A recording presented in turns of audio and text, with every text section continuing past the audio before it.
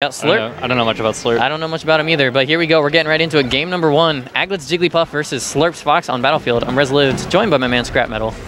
So one thing I've noticed right off the bat is that Slurp is going for a lot of shines, which is actually working out well for him. So here's the thing about shine, is that against most characters, like, it's really good because he gets like pressure, but against Jigglypuff you can actually use jab pretty much everywhere you would use shine, and it actually gives you a better reward. Just because Jigglypuff's slower out of shield options, I'm assuming? Yeah, and well, because she's so floaty, you can actually combo off of your jab too. So it's like, whereas if you shine her, there isn't much of a follow-up you can get. And he tries to get that up smash out of shield after power shielding down air, but some great movement from Aglet keeps him alive. Slurp keeping Aglet on the back foot so far.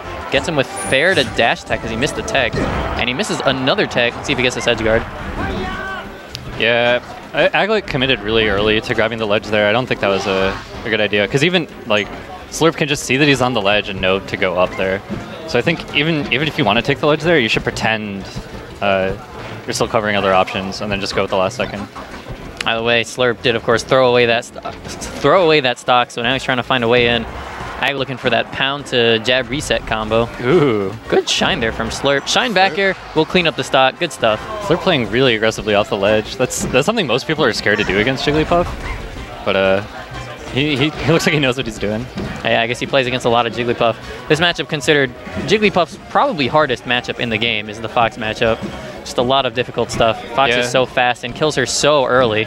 It's a tricky one. Ooh, and he caught him double jumping. Literally right as the jump came out, he back aired him. Nice stuff. The thing is, because Fox is such a popular character, like every Jigglypuff is going to know this matchup, you know? So they sort of know how to compensate and get low percent kills like that back air chain. Aglet on the ledge now. Slurp actually just letting him come back to the stage. I don't know if I agree with that. Try and keep that pressure up. Oh, and we have up tilt to up throw, and oh, he was looking for a roll in. And ooh, nice. Bait. Yeah, just baits out that pound and runs with up smash to end that stock. 2 stocks apiece. Slurp pretty high percent, but not like up throw to rest percent, luckily, so he doesn't have to look out for that for the time being. Yeah, so he played really aggressively off stage early on, so I think he was sort of looking for that pound. Like, he thought Aglet was going to start adding that in to mess with his pressure. Is that a shield drop from Aglet? Good tech. Proud of you. And up throw. Oh, good read on the tech roll. And he's just continuing to put on damage. He knows he's a stock ahead. He doesn't have to risk any rests or anything like that. Up throw, up air. Is he going to do it? He is going crazy. Look at the damage. Yeah, Slurp really needed to, after the first up air, he needed to start DIing them. Because once he missed the DI on the second one, like, that combo is just, it's too brutal. And Aglet goes ahead and takes it. Slurp gets battlefielded on his last stock. And let's see what the counter pick is going to be. So usually Puff will, this is kind of interesting, Puff will end like Stadium, and then Fox will want to go to like Yoshi's if he's aggressive. I'm actually surprised Aglet switched to Fox. I mean, Jigglypuff is kind of his thing. Let's see how this works out.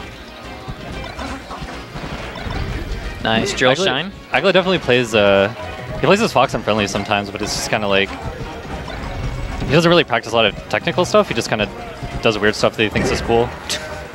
I can see that. That's classic Aglet.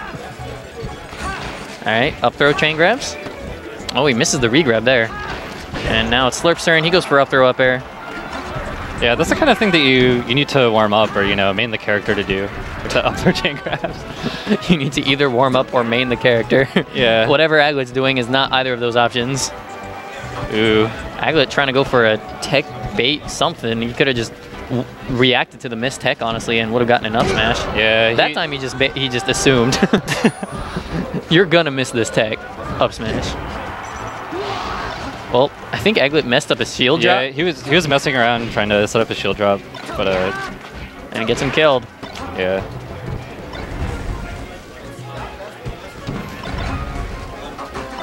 Ooh, good bait on that spot dodge, and these double shines from Slurp look so fancy. And he's putting on so much damage. Oh, he should have done that up air just a little bit earlier. He had all the time in the world.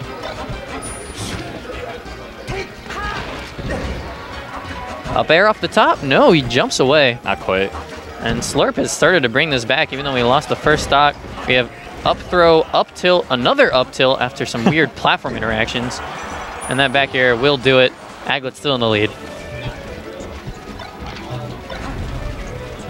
So we're not seeing a lot of like, I guess, standard combos from either one of them. They're just hitting them a couple times, knocking them down, and then trying to read the way they're going to come out of it, you know? Nobody's going for Thunder's combo, for example. Nicely done by Aglet, and that might have just sealed this game. I mean, Slurp can, of course, bring this back, but it's a rough life at this point. That was such a great edge guard. Takes the stock, now only a stock behind. Let's see what he can do, though.